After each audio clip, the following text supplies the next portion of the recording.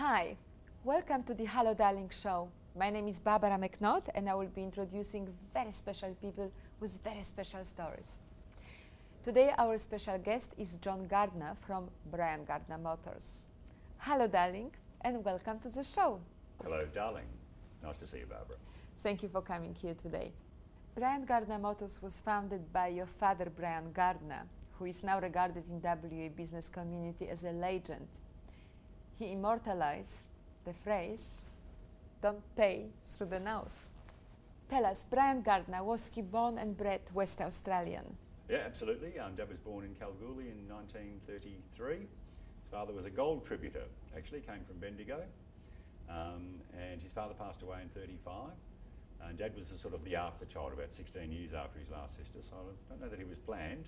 But just as well he came along because he had 6 children and none of his brothers and sisters ended up having any children. So that's how we continued the line. Otherwise, I think we would have stopped probably around about there. Thank goodness, and we wouldn't have have the line. That's right. We wouldn't have you the Hello Darling show. Yes. John, may I ask you, your dad, Brian Gardner, how and when did he start car business? Okay, he started in the I think around about 1960. Had a grocery shop with his sister. And I think he quickly learned that selling things that you made $1 out of at a time was a bit slow for him, so he wanted to get into a bulkier good sort of thing. And he actually started with a family friend. And I don't think his family friend ran the business very much. He wasn't there, which is why he wanted Dad or somebody like him to be Silent there. partner. And he taught himself, frankly, a lot. He's a very good observer of things and a good student and very, very disciplined man, and was able to apply whatever he saw to reality just by being extremely disciplined and doing the same things every day that he knew would work. So that's very much how he got it all up and going. And he did literally, from there he actually ended up with his own small car yard. And he literally started with a change in his pocket, Dad. So didn't have a free kick or an inheritance or anything like that to help him. He just got started on his own. So. Well, how and when did you join car industry and follow your dad's footsteps, because you are a media man, you came from media? Well, I quickly learned that if you're a DJ when you're about 17 or 18, Great. It's not a bad advantage to have. And I was in Alice Springs, so I graduated from working in a bar playing music to actually working on the radio station. You didn't need to be so qualified then if you had a nice voice and you seemed to have your wherewithal about you, they'd give you a go. So I got into radio there in Alice Springs. And I worked in Sydney and mainly here at 6IX in the 80s. There's a Perth connection there. But during that time also worked up at Atlantis Marine Park. I did about 2,500 live shows with children and animals, which are the two don't go on stage with. And yes. That teaches you to ad-lib a lot because you look around for the next animal behaviour, and the animal's taken off and swimming in the pool, and of course children are pretty unpredictable. So I did a lot of that sort of work, and also a lot of nightlife, producing entertainment and creating entertainment. Fashion parades, did a lot of, posted a lot of beauty contests and all those sorts of things. And it was a fun life and it was very rewarding. And I think you take your skills from all through your life into whatever you're doing today, and that's true of me. So I did that. Then when I was 33, so 1995, I was told pretty my age, didn't I? Well, it's not that long ago. And it's okay for guys. Yes. So I got in with Dad then, and he just started me as a salesperson. I had to sort of work my way through, and he didn't give me any free kicks. Which is great because when you do get to where you're going, you can honestly say you earned it, and that's one of those gifts you don't realise you're getting along the way, but later on you come to appreciate. So.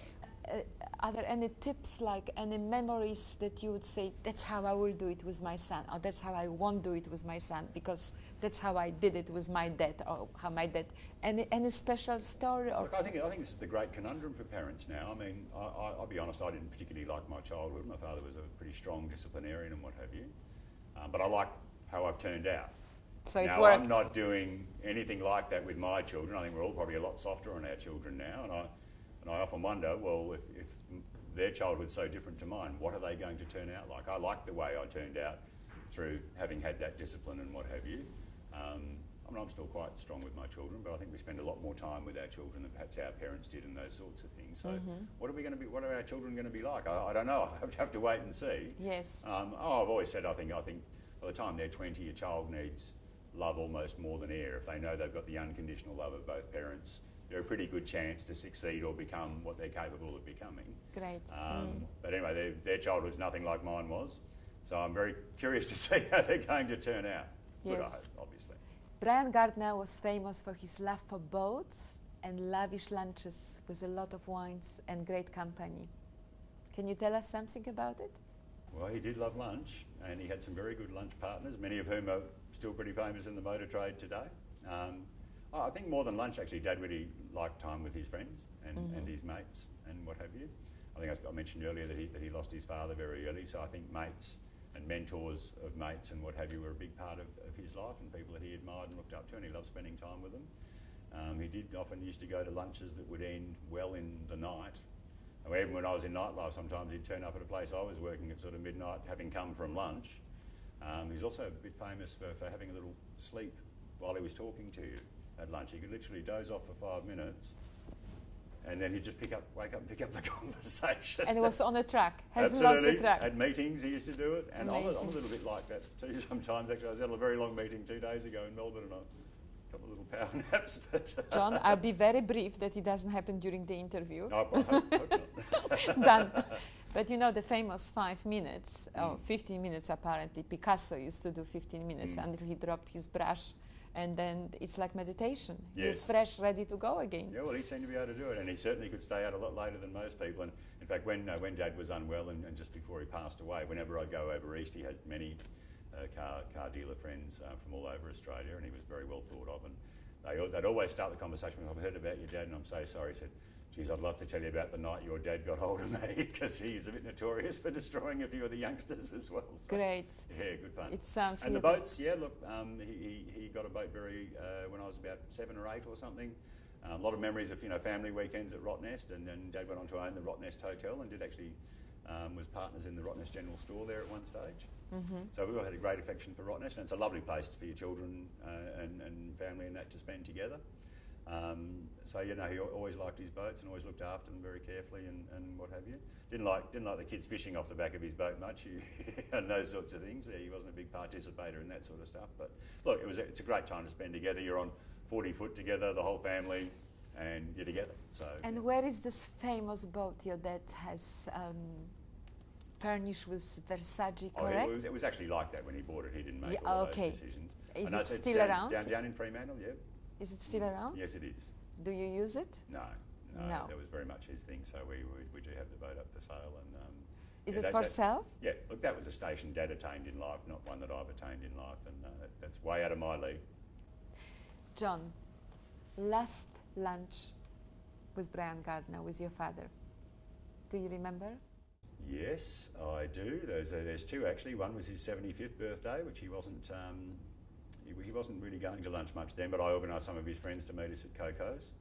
And then there was a table of girls celebrating a birthday next door, so I said, "Listen, if I buy you a nice bottle of champagne, would you mind coming and singing my father happy birthday?" So I got a lovely picture of him with these 11 girls that we hadn't met, and one of them sitting on his knee. That's singing a way happy to birthday. go. Sure, why not? John, thank you so much for joining Hello Darling show. And I think we should wrap up and go and have lunch. Sure, why not? And have a nice bottle of, what was your dad's favourite wine? Well, he had too many. There was an Amberley, I think, towards the end that he very much liked. But I tell you what, why don't I choose a nice bottle of champagne for us? Fantastic. John, thank you for coming, and thank you so much for being on Hello Darling show. Thank you. Of course.